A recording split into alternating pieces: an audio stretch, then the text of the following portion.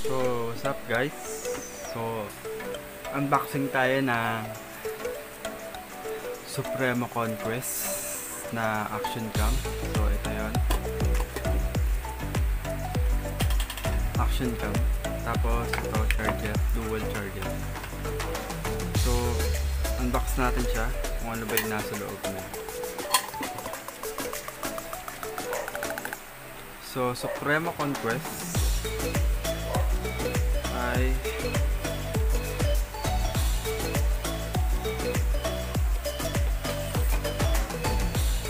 ito yung mga nasa laman niya sa loob ng box: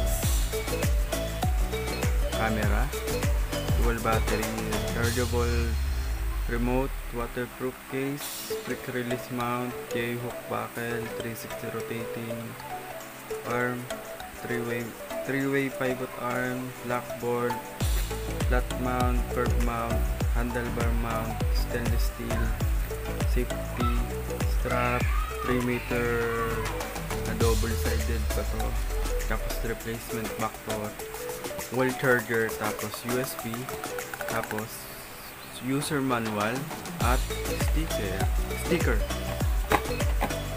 So ito yung ano niya, 40 meters waterproof with waterproof case, tapos slow motion, most advanced sensors and chipset, anti-shake, 2.0 HD LCD. Available niya sa pagpipicture is 20 megapixel, 12 megapixel, 8 megapixel, 5 megapixel and 3 megapixel. Tapos available niya sa video is 4K, 2.K, tapos 1440p, 1080p, tapos wide dynamic range video, tapos high dynamic range photo. Tapos ang kaya niyang basahin is up to 128 gig SD card. So ayan, gusto natin kung ano yung laman ng box. Ito yung camera niya guys. Ayan. Ito yung remote watch.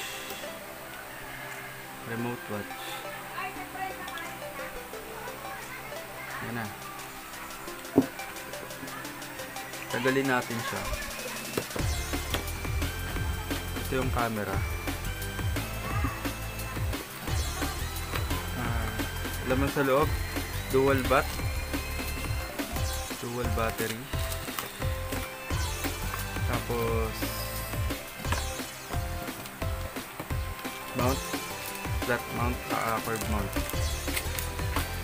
strap, replacement back door, wall charger, J-hook, tapos yung 3 meter na double-sided, tapos USB cable, pivot arm, handlebar mount, 360,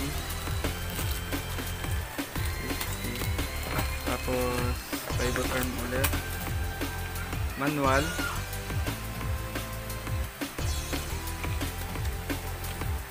sticker,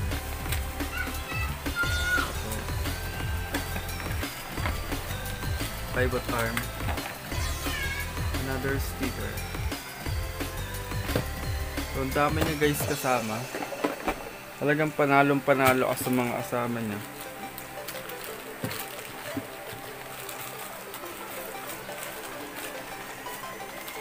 So ayan, yan palang panalo ka na.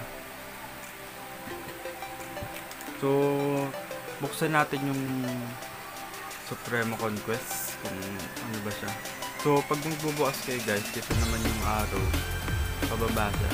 Babaan nyo lang, tapos atakan nyo itong una pataas.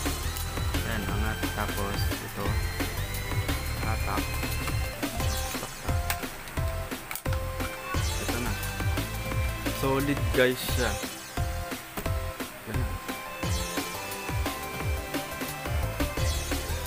Solid yung kanyang camera. Ang ganda niyang hawakan. Rubberized. Para siyang goma.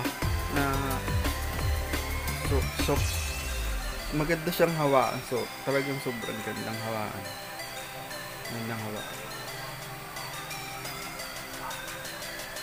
So lagay natin yung battery niya. Yung battery niya guys, dalawang battery niya.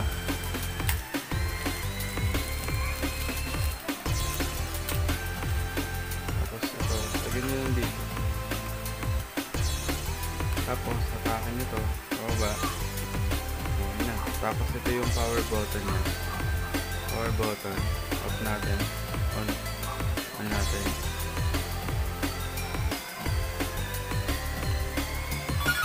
Okay, bukas na siya. So ayan siya guys. Ayan na umusga. Pag pupunta ka ng setting, click ko lang to 3 beses. 1, 2, 3. Ayan yung mga setting niya. Video resolution, yung mga available niya. 1080p, 30 frames per second, 1080. Tapos 1080p, 60 frames per second, 1440, 30 frames per second, 1440, 60 frames per second, 2.7K, 30 frames per second, 4K, 30 frames per second. Tapos meron pa siya 720, 60 frames per second, 720p, 120 frames per second, 1080 dito naman. Balik natin ito. So ayan, photo resolution 20 megapixel, time lapse, looping video, slow motion, anti-shake on, para pag magmo-motovlog ka medyo diba magalaw. So i-on mo siya para yung camera niya pa stable. Tapos camera, hindi ko alam po. Ito yung wide. Tatlong klase siya. Medium, narrow, tapos wide. Wide natin. Timer mode, burst mode, audio recording, exposure, ISO, auto, auto white balance, auto din, codec compression, alam yun, HDR, WDR, PSAT, scenery, screen gates, light, frequency, yan. So ayun yung mga available niya. So itatry natin siya sa labas kung okay ba yung camera niya.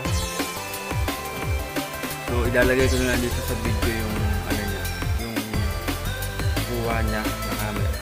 So let's go guys, tara. So yun guys, na-try ko na yung camera Supremo Conquest. So wag kayo magtaka kung bakit ganito yung boses ko, medyo malinaw dahil nga ang gamit ko ay cellphone sa pag-record ng camera. So attach ko na lang yung nirecord ko sa cellphone ko, tapos i-edit ko na lang siya sa camera. So meron naman tong mic, yung camera na to, itong Supremo Conquest, kaso medyo may siya nasasagat na yung mga sa paligid ng mga may ingay tulad ng sasakyan.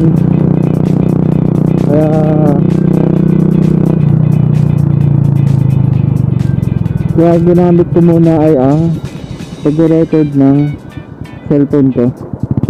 So pupunta lang tayo sa group dito sa try natin tong Supremo. So keep watching guys, kaya tara.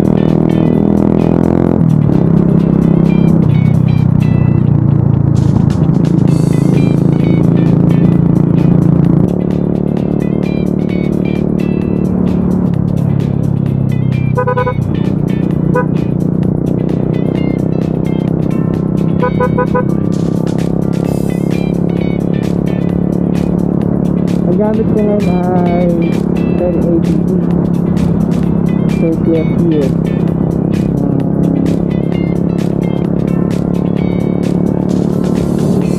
Ay nakamusga guys kung malinaw ba siya o tama lang yung pagkakakuha ng camera. Pero sa akin tama lang siya, okay lang yung kuha niya para sa akin kasi ayos naman yung kuha niya, malinaw naman.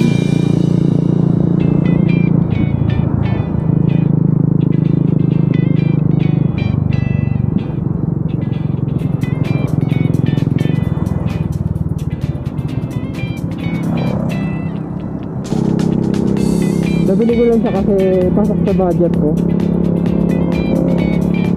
Mura na, abot kaya pa. Kung bago ka pala magsisimula ng pag-motovlog, kung wala ka namang pambili ng GoPro, ito na muna. Meron din SD cam. Kaso mas mura kasi ito kaysa sa SD cam, kaya itong binili ko. Dual battery pa. Bibili ko na lang ng dual charger para doon mo na lang siya i-charge.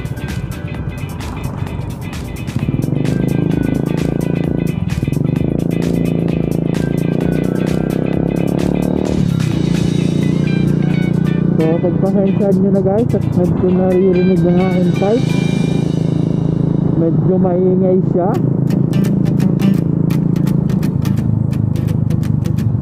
Oops, yung manipak ko. Hindi tayo abot sa, hindi tayo pwedeng pumipak. Baka tayo masidente, hindi naman tayo pumipak. So dito nga muna. Dito tayo sa Manilo. Manilo. So ayun na guys ang isda kung ano